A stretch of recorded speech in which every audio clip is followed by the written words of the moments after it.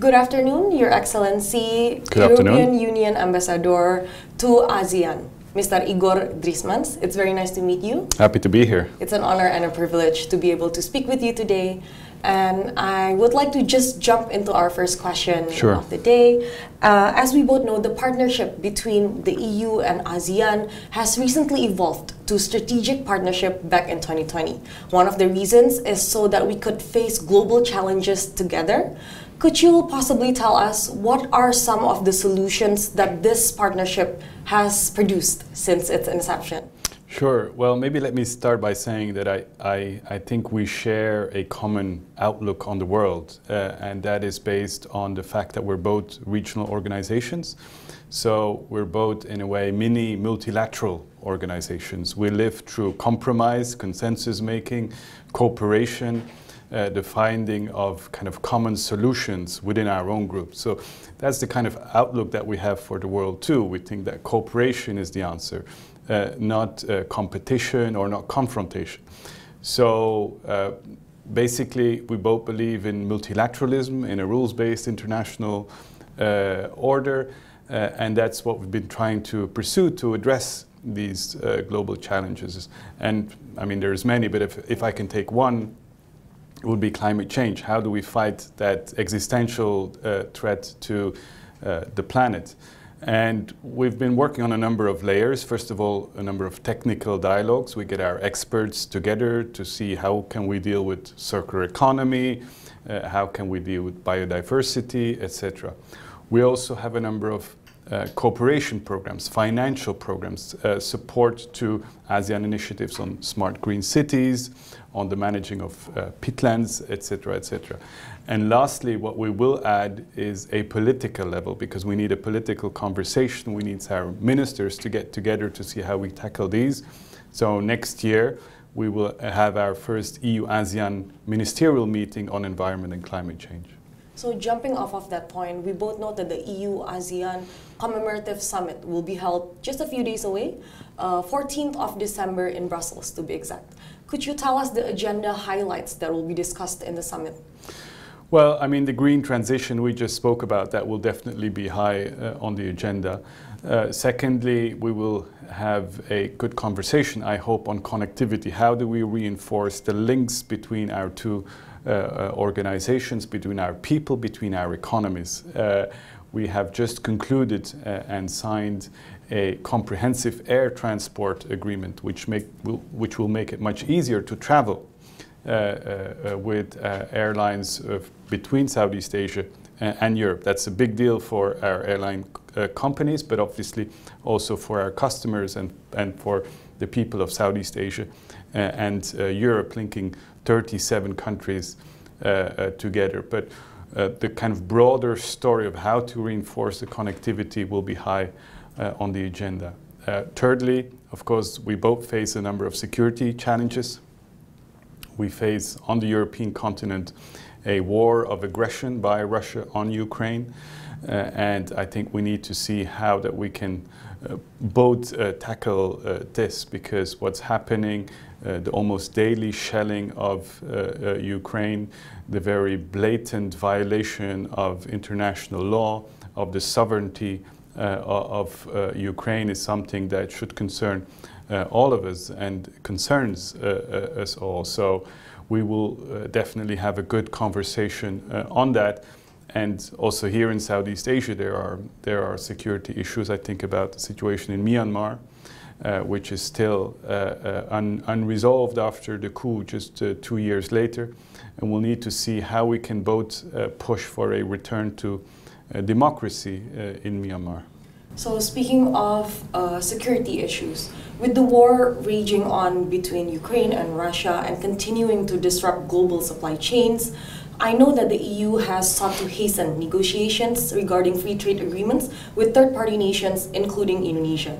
Do you think the EU could come to a mutual agreement regarding FTA negotiations with Indonesia? I hope so, and I think so. We basically the fundamentals of our trade are strong. Indonesia and EU are important trade partners to each other, but we're still below the potential that that our trade could possibly reach. So that's why we started negotiations of a so-called CEPA, Comprehensive Economic Partnership Agreement. Both of our leaders, Commission President von der Leyen and your President, met just a few weeks back in Bali. And I think they both instilled a new momentum in those negotiations. We think it's possible to reach such an agreement within the current Indonesian administration. And I think, as you say, there's a sense of urgency that comes with the war in Ukraine. We need more trade amongst the like-minded countries. We need more cooperation. So we hope that we can conclude an ambitious CEPA in the coming months or years. I think we are all hopeful about that. And I know that the EU is actively engaged with ASEAN in expanding trade and investment relations. How does the EU see ASEAN as a trade partner?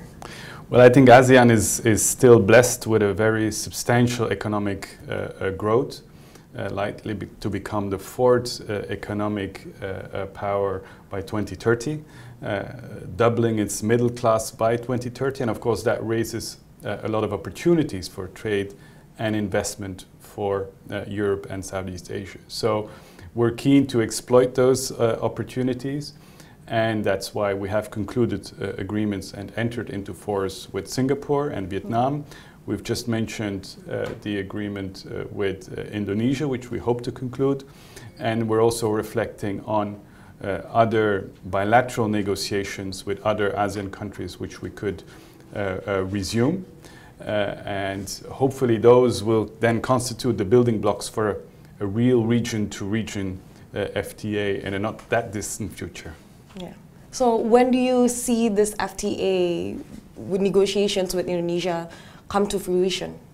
Well, as I said, the current Indonesian administration will last until mid-2024. So we think it's possible to conclude an ambitious FTA in that time frame. So we'll see what our negotiators come up with. But I think the political momentum is there. The geopolitical context pushes us to proceed with these negotiations in an accelerated way. So let's give them some trust and see what they come up with. So in late 2021, the EU stepped up its strategic engagement with the Indo-Pacific region. How are these two regions connected, and why is the Indo-Pacific region strategically important for the EU? Well, we're first of all connected economically. We have a trade between the EU and the Indo-Pacific of 1.5 trillion a year. We make up 70% of global trade in goods and services. So the trade and economic ties are hugely important. But for us, there's also a security consideration in our push towards closer ties with the Indo-Pacific. We often mention that 40% of our maritime trade goes through the South China Sea. So what happens in the South China Sea is extremely important for us. The stability of the region is very important to us. And we of course see there is geopolitical tension, big power competition, but we have an interest in a regional stability, in a regional architecture that can face some of these security concerns. That's why we have launched our Indo-Pacific strategy. ASEAN itself has its outlook on the Indo-Pacific, and I think both strategies have a lot in common. We're both inclusive, based on cooperation, as I said earlier, and both anchored in the centrality of ASEAN in the Indo-Pacific. Because we both think, we both believe in a strong ASEAN. I think that's in the interest of the European Union to have a strong ASEAN, both internally, but also able to be that balancer between different powers in the Indo-Pacific. So another reason to look forward to the EU-ASEAN summit at in just, 10 days time, 11 days time? Yes, just a couple more days. That's right. I know that you are planning on going to the summit. Are you hopeful that the summit will produce significant results? I am. I think it's rather significant as such that all of the ASEAN leaders travel to Brussels, and it's equally significant that all of our 27 leaders will be there, the leaders of the heads of state and government of the EU member states. So it's a coming together of a very big chunk of leaders, and we have a very heavy agenda ahead of us, but I think it goes to show how dense the EU-ASEAN strategic partnership has come, and the many things that we can do together in the future. So I'd like to backtrack a little bit to strategic partnerships. So far, the two large nations that have economic influence in the Indo-Pacific regions are China and the States. So China has recently signed the RCEP, or the Regional Cooperation Economic Partnership, whereas the States have signed the IPEF, or the Indo-Pacific Economic Framework. What type of framework or strategy can the EU offer to enhance its economic cooperation or partnership with the Indo-Pacific region, all the while competing with China and US? Well, I think we pursue our own course. We talked about the FTA negotiations which have been concluded or might be resumed with ASEAN countries, but we have a very dense network of FTAs ongoing.